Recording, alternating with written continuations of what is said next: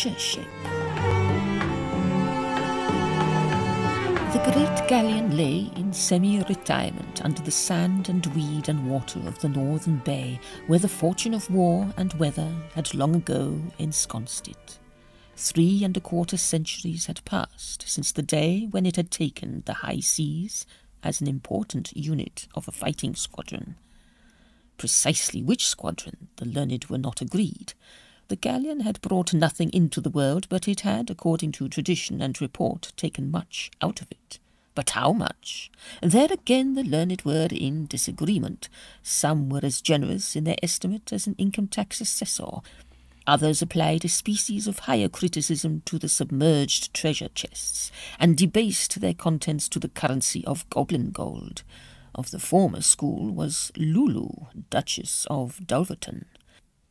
The Duchess was not only a believer in the existence of a sunken treasure of alluring proportions, she also believed that she knew of a method by which the said treasure might be precisely located and cheaply disembedded.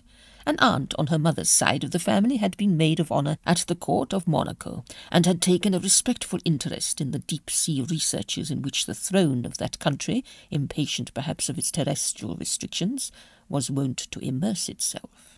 It was through the instrumentality of this relative that the Duchess learned of an invention, perfected and very nearly patented by a Monegascan savant, by means of which the home life of the Mediterranean sardine might be studied at a depth of many fathoms in the cold white light of more than ballroom brilliancy. Implicated in this invention, and in the Duchess's eyes the most attractive part of it, was an electric suction dredge, specially designed for dragging to the surface such objects of interest and value as might be found in the more accessible levels of the ocean bed. The rights of the invention were to be acquired for a matter of 1,800 francs, and the apparatus for a few thousand more. The Duchess of Dulverton was rich as the world counted wealth. She nursed the hope of being one day rich at her own computation. Companies had been formed, and efforts had been made again and again during the course of 3 centuries to probe for the alleged treasures of the interesting galleon. With the aid of this invention, she considered that she might go to work on the wreck privately and independently.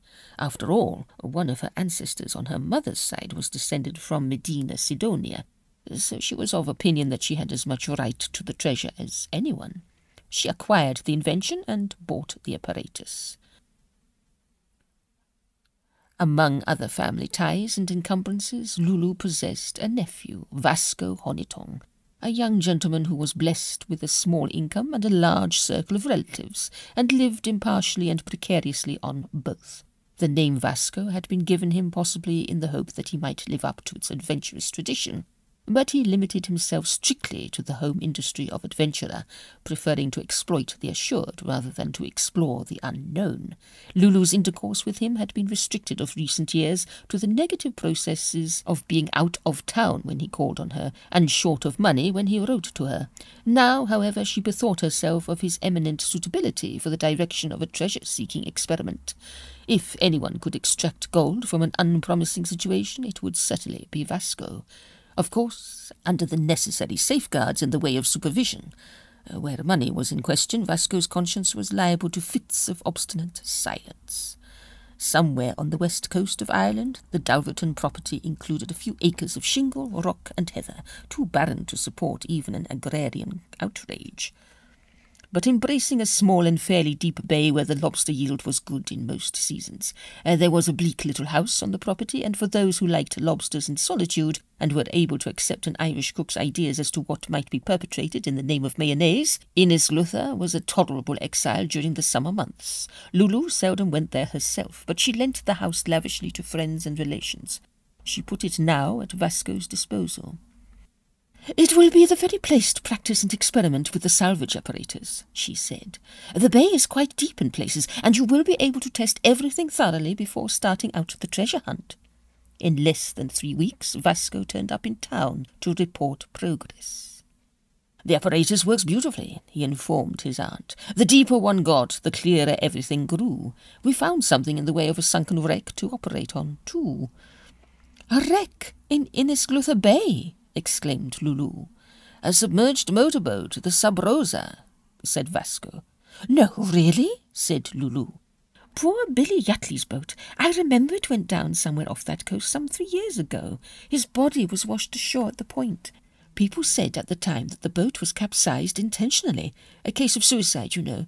People always say that sort of thing when anything tragic happens." "In this case they were right," said Vasco. "What do you mean?" asked the Duchess hurriedly. "What makes you think so?" "I know," said Vasco simply. "No? How can you know? How can anyone know? The thing happened 3 years ago." "In a locker of the Sub-Rosa I found a watertight strong-box. It contained papers." Vasco paused with dramatic effect and searched for a moment in the inner breast pocket of his coat. He drew out a folded slip of paper. The Duchess snatched at it in almost indecent haste and moved appreciably nearer the fireplace. "Was this in the Sub-Rosa's strong-box?" she asked. "Oh, no," said Vasco carelessly. "That is a list of the well-known people who would be involved in a very disagreeable scandal if the Sub-Rosa's papers were made public. I've put you at the head of it, otherwise it follows alphabetical order." The Duchess gazed helplessly at the string of names, which seemed for the moment to include nearly everyone she knew. As a matter of fact, her own name at the head of the list exercised an almost paralyzing effect on her thinking faculties. "Of course, you have destroyed the papers?" she asked, when she had somewhat recovered herself. She was conscious that she made the remark with an entire lack of conviction. Vasco shook his head. "But you should have," said Lulu angrily, "if, as you say, they are highly compromising." "Oh, they are, I assure you of that," interposed the young man. "Then you should have put them out of harm's way at once. Supposing anything should leak out, think of all those poor, unfortunate people who would be involved in the disclosures," said Lulu. And Lulu tapped the list with an agitated gesture. "Unfortunate, perhaps, but not poor," corrected Vasco. "If you read the list carefully, you'll notice that I haven't troubled to include anyone whose financial standing isn't above question." Lulu glared at her nephew for some moments in silence. Then she asked hoarsely, "What are you going to do?" "Nothing for the remainder of my life," he answered meaningly. "A little hunting, perhaps," he continued. "And I shall have a villa at Florence. The villa Sub-Rosa would sound rather quaint and picturesque, don't you think? And quite a lot of people would be able to attach a meaning to the name. And I suppose I must have a hobby. I shall probably collect ravens." Lulu's relative, who lived at the court of Monaco, got quite a snappish answer when she wrote recommending some further invention in the realm of marine research.